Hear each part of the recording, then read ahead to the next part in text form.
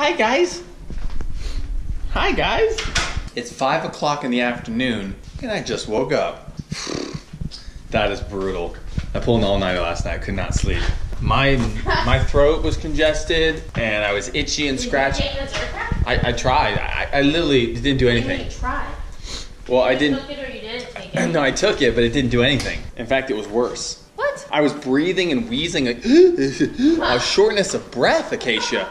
Like I've never had. I feel like I have asthma. It's so gross outside today. Oh, I don't want to breathe that. The allergies are crazy. I've never had this issue in my entire life. I've never dealt with allergies. I literally could not sleep last night. I just pulled an all-nighter and then slept in during the day. I don't know what the heck's going on. I've got something just as good. Love always. Yeah, I love always. Guys, I'm gonna use your mask so I can breathe. Stay. Let's do this. Stay. Out into the wilderness we go. Stay, doggies. Yeah, when I went into the sun though, it hurt extra bad. It's a double sun. It's double glasses. Glasses on glasses. Oh, that's pretty actually smart. I thought so. Glasses on glasses. Glasses on glasses. Do you know if I get close enough? I don't know if I can hear on this camera. Cause I get the little GoPro because I need something like very inconspicuous while I can hold the water jugs. Well, we're going to get water, by the way. We're out of water. They're back there somewhere. But you can hear me when I'm wheezing when I breathe. It's called allergies. I feel like Darth Vader. You sound like Darth Vader. What? You know what helps with that? This is the worst thing I've ever experienced. Like, it happens to Koi and I every year. oh my god. 6 months out of the year. 6 months? This can't last 6 months. It lasts 6 months. I couldn't deal with this. It's impossible. That's it. Let me 3051 for you. Thank you. Why are you laughing, Acacia? Because you just said you were going to drink free tea at home, but the free tea isn't free because I buy it. Acacia Your just snacks basically aren't free, I buy. slammed me into the face and said, I said, oh, I don't think I want to pay for a tea. I'll just I don't need get it one. at We home. have free tea at home. And she goes, It's that not free tea at home? That's the tea I buy. Yeah. And that's not free. And I was like, oh, yeah. Actually, I'm drinking your tea. So it's been free for me, but not really free for the family.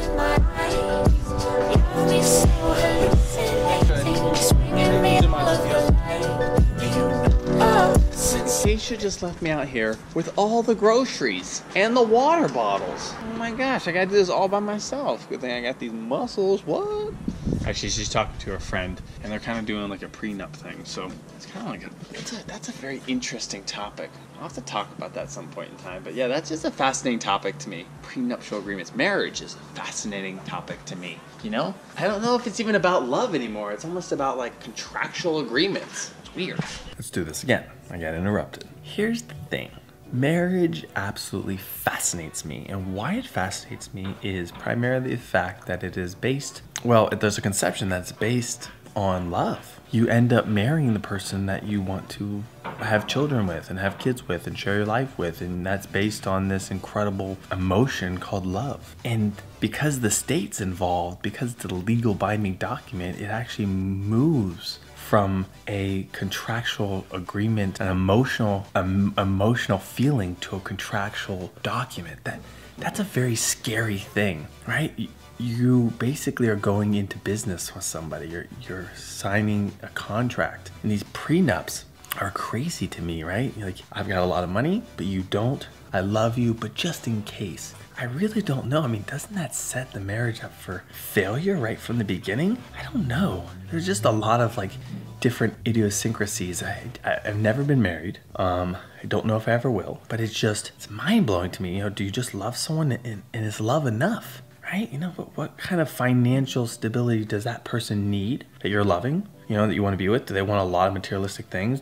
Is your love sufficient enough for them? And can they find that anywhere, right? If you're banking on the fact that you love somebody and that's enough, oh, I don't know. Like, I love you, and that's what I bring to the table. It's like, well, what are you bringing that the other guy's not bringing? Because he could love her too. Well, I could bring money. It's like, okay, well, the other guy could bring money too. What are you bringing to the table? Two people need to sit down, literally show their cards to each other, say, this is what I got, and this is what you got, and this is how we have to make this work. Sometimes it might not even work. It's just fascinating to me. I'm just so fascinated by relationships and how we solidify those relationships as human beings, right? The decision to say, listen, I love you and that's enough for me. I want to spend the rest of my life with you. That is deep. Wow, that's just thinking about that. That's incredible. As separate beings, as alone, right? You know, because there's just these crazy concepts with humans, right? We're alone, but we come into the world through somebody else, through the help of somebody else. We come into the world, but we're alone, and we leave. We leave alone. We might pass away with friends and family around us, but that's a journey for ourselves. And yet, to make a decision that this is going to be the partner that you choose for life.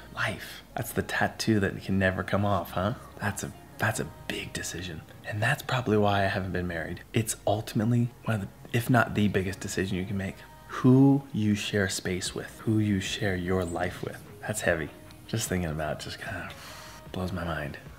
Amazing. Anyways, just a little rant from the bedroom. Okay, cool. I gotta get some work done. I'll talk to you soon. Yeah, it'd be sweet. Yes. Okay, cool. All right, well, I'll meet you there then. Just got an invite to go hit golf balls. Whew. Good friend of mine, his name is Kunal. He's starting some really cool things. He's got this cool like workshop where it's like almost building a school, but for entrepreneurs. Not necessarily like your typical school that you go to.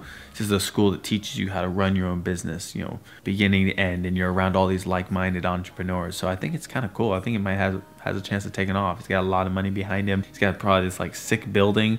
I'm gonna check it out at some point in time. I've just been too busy. But he asked me to hit some golf balls, and great way to forge that relationship. He's young, he's hungry, he has a great entrepreneurial spirit, and that's the kind of people I want in my life. It's awesome. So I'm gonna go hit some balls. This is gonna be, actually, you know what? It's gonna be great. I was gonna say this is gonna be a lot of rust. And I was like, you know what?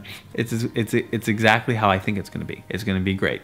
So I'm gonna hit balls great. I'm gonna stripe it. Cool. Dust the clubs off. Go whack some balls. I didn't get any golf balls because it's cash only. Oh, it's funny.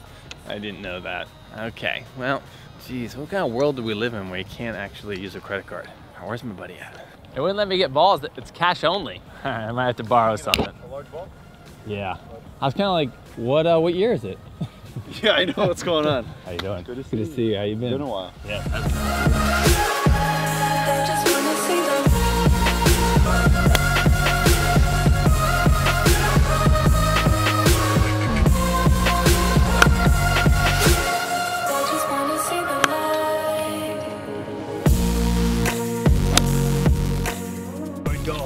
Did you really? Is that cool? Yeah. That's awesome. Yeah. I love hearing that. I think like today was the most time I actually hit a ball.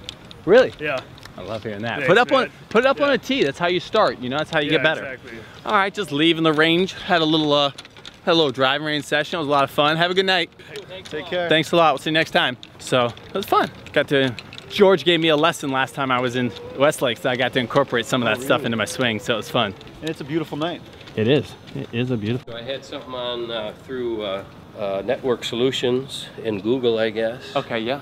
And I had a revolving golf ball. Well, I called Network Solutions to re-up a couple of my .coms, and they said when they brought up my account, it was removed permanently. Interesting. How's that? Have you ever heard of that? Do you own the domain? Yeah, I pay it up with Network Solutions, the domain. Sure. And the .com, certain .coms. Okay. And I've got a guy trying to help me